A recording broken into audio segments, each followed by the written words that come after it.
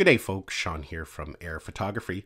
So one question that I do get asked repeatedly, and that is which drone should I buy? As we head into 2023, there's quite a bit of choice on the market. DJI actually has a pretty incredible lineup right now, and if you're new to drones, it can be a little bit overwhelming deciding which one is right for you. Many of these drones can range from a couple $100s up to several thousand. Then when you factor in trying to figure out what features you need, the camera specs, it can be a little bit complicated and overwhelming. Now, for me to answer that question of which drone is right for you is not really an easy question to answer because everybody's needs and wants are a little bit different.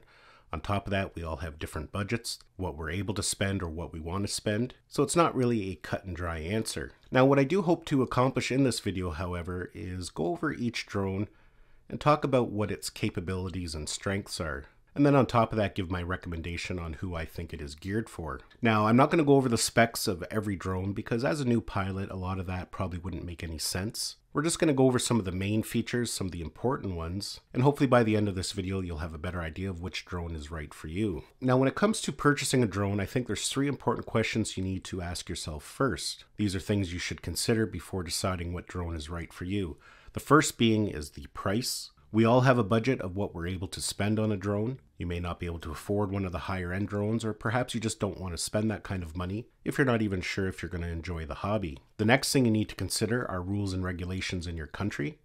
Every country has different regulations when it comes to weight class, and that as well can be a very important deciding factor. I'll just use Canada here for example. In Canada, if you want to fly one of the larger drones that weigh over 250 grams, you do have to get a pilot certificate, and you do have to register it with Transport Canada. Whereas if you go with one of the mini drones that are under 250 grams, you don't need a pilot certificate and you don't have to register it. On top of that, there's very little regulations around it compared to a larger drone.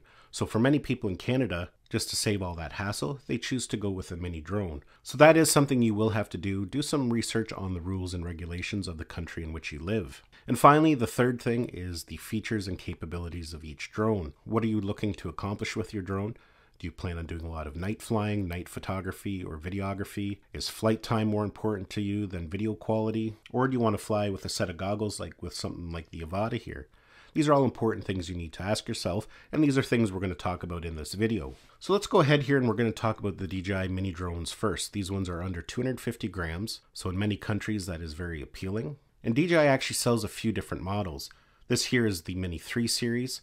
The Mini 3 Pro, which is this one here, was launched back in the early spring. And this one here, just the regular Mini 3, was launched about a month ago. Now, of course, they do have a couple other mini drones that are still available for purchase, the Mini SE and the Mini 2, but I'm going to keep this video focused on the more recent drones that are available. The Mini series is a great choice, as mentioned, because you don't have to worry about regulations in some countries. They're not as heavily regulated. Of course, that's going to depend on where you live. They're small, they're lightweight, they're compact, so they're easy to travel with. And for the most part, they are affordable for most people. The price of them is quite a bit cheaper than some of the larger drones here on the table. Now, the prices I'm going to give you here are based on the RCN1 controller. I'm going to do that across the board just to keep things fair. Basically, the Mini 3 here comes in at $559, and the Mini 3 Pro here comes in at $759. So basically, there's about a $200 price difference between these two models. Now, I've made a whole video going over the differences between the Mini 3 Pro and the Mini 3.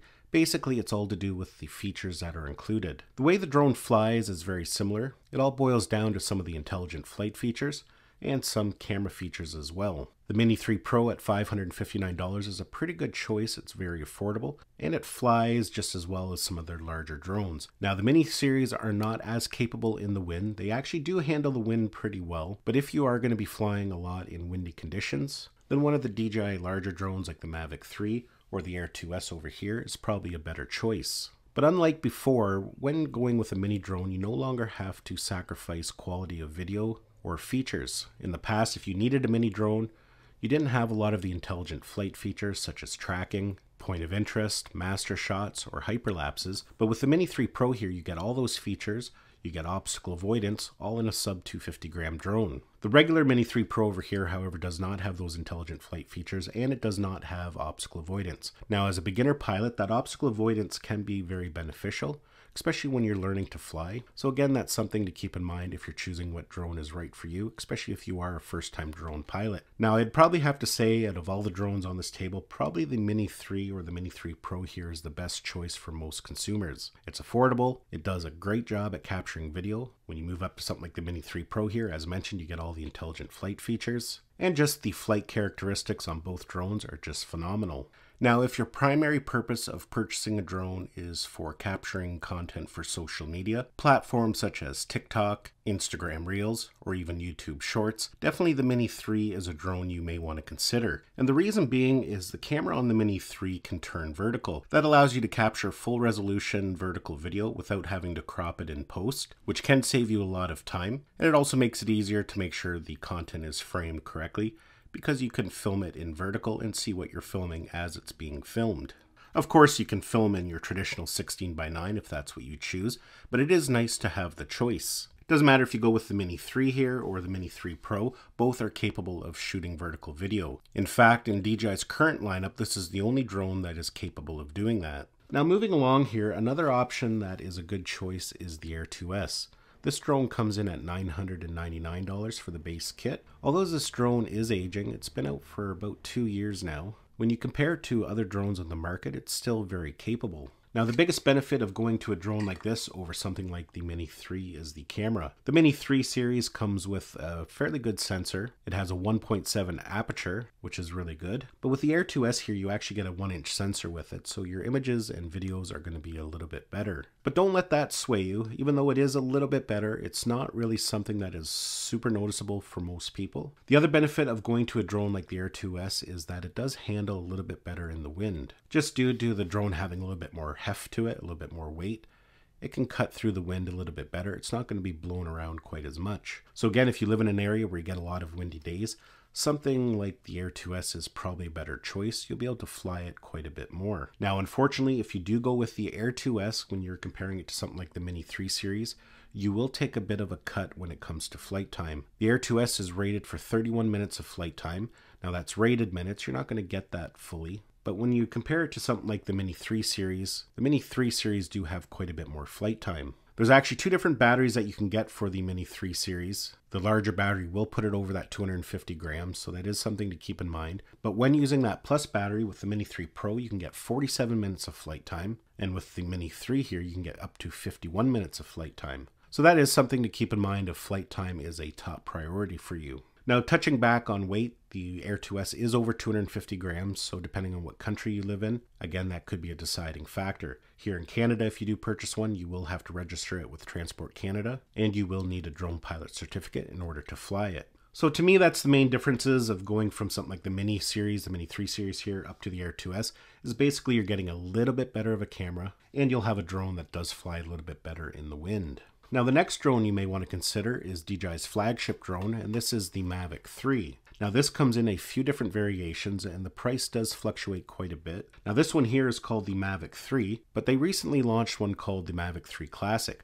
Basically, it is identical to this one, except it doesn't have that extra tele lens. The Mavic 3 Classic comes in at $1,599, whereas the regular Mavic 3 comes in at $2,049. So there is a fairly significant price difference there. Now, other than missing that extra tele camera, both the drones are pretty well identical. So if you decide that you do want a Mavic 3, you're just going to have to decide whether that extra zoom camera is worth the extra price. Myself, I don't really use the zoom camera all that much. I use it once in a while to get a little bit creative with a couple shots. 99% of the time when I'm filming with my Mavic 3, I'm using the Hasselblad camera, the main camera in the system. It has a 4/3 sensor, variable aperture. Whether you go with the Classic or the regular Mavic 3, it's going to have that same Hasselblad camera. So when you take a look at a drone like this and you compare it to stepping up from the Air 2S, basically you're getting a couple different things.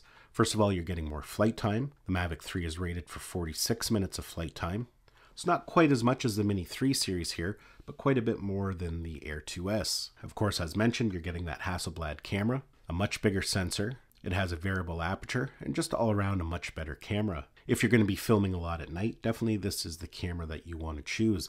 The Mini 3 actually does a pretty good job because it does have a 1.7 aperture, but the Mavic 3 with its large sensor, in my opinion, just does a nicer job. The Mavic 3 also got a recent firmware upgrade that added some new features, including a new night mode, which does make the job of capturing video at night a little bit easier if you don't have a lot of experience with that. Now, when it comes to intelligent flight features of the Mavic 3, you're not really getting a lot extra. The intelligent flight features are basically the same as the Air 2S or the Mini 3 Pro here.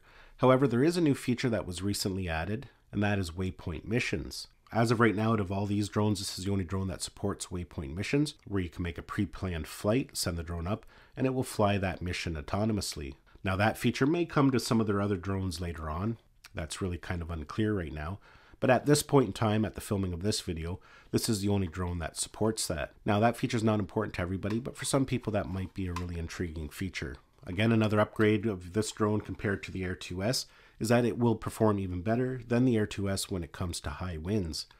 Although the Air 2S does a great job in high winds, the Mavic 3 here just handles it just that much better. Now, another feature of the Mavic 3 compared to any of the drones here on the table, including the Air 2S, the Air 2S does have obstacle avoidance, but basically it has frontward, slight upward, and rear obstacle avoidance, but it doesn't have any obstacle avoidance on the sides. Whereas the Mavic 3 here, due to these fisheye sensors, it can see to the side as well. And that can be important in some scenarios, especially when you are flying autonomous flights. You're flying sideways, that can just give you that extra layer of protection. So in my opinion, you would choose the Mavic 3 if you want the ultimate performance in a drone. You want a drone that has superior video and photo capabilities, then it's really a good choice. So if you're going to be using it for commercial purposes like real estate or photography, although most of these drones are fully capable of that, you're just going to get that much better performance out of the Mavic 3. But as mentioned earlier, that performance is going to come at a very high price tag. So lastly, let's take a look at this drone here. This is the DJI Avata. It was released earlier this summer, and it's quite a bit different than these camera platforms here. This is considered an FPV drone. That means you fly it with goggles.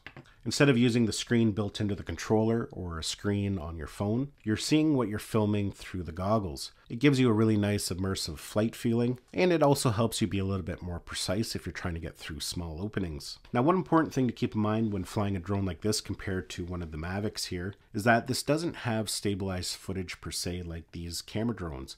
These have a 3-axis gimbal that keeps your footage nice and stable and smooth. You'll also notice that the horizon does not stay level, but that's kind of part of the FPV flight. That moving horizon can make the footage look a little bit more dynamic in my opinion, and just kind of helps mimic that sense of flight. Now I think for most people, if you're just starting out, a camera drone like the Mini 3 here or even the Air 2S is probably your better choice. Flying with a FPV drone and goggles, it does require a spotter. Most countries by law require you to have a spotter if you're going to be wearing goggles. So that can be a little bit inconvenient for some people. Now with that said, personally myself, the Avata is my absolute favorite drone out of every drone I've ever flown. This has definitely been the most fun, and I really like the footage that I can capture from it. Now unlike these drones here, this drone is very durable. That means it can take a crash. You can crash this into a tree, into the ground, and chances are it's not going to break. These types of drones here, if you clip a tree or fly into a building and it falls to the ground, chances are the drone will be destroyed and it'll have to be sent in to be repaired. The Avata here is designed to be crashed, so it just allows you to get some more interesting shots that you're not really able to capture on a camera drone. And for me, that's why I really like it. I like getting in really interesting proximity shots, flying through little openings, through forests. And for me, the Avata is the perfect choice for that. A couple other important things to keep in mind with the Avata. It doesn't have the greatest flight time. It's only rated at 18 minutes. And you're definitely not going to get anywhere close to that. Just in my testing when I'm flying it, usually I'm getting anywhere from 10 to 14 minutes. It also weighs more than 249 grams, so you will have to register it depending on which country you live in. Also due to the fact that you do need a set of goggles to fly it. Most likely if you're brand new, you're not going to have a set, so it can get a little bit costly to get up and running with a kit like this. Whereas these drones here don't require goggles, so you don't have that extra expense. Now, lastly, before I go here, I just want to touch base on controllers. When purchasing most of these drones, other than the Air 2S, you can purchase it with either the standard controller, this is called the RCN1, or you can get it with their Smart Style controller, this is called the DJI RC.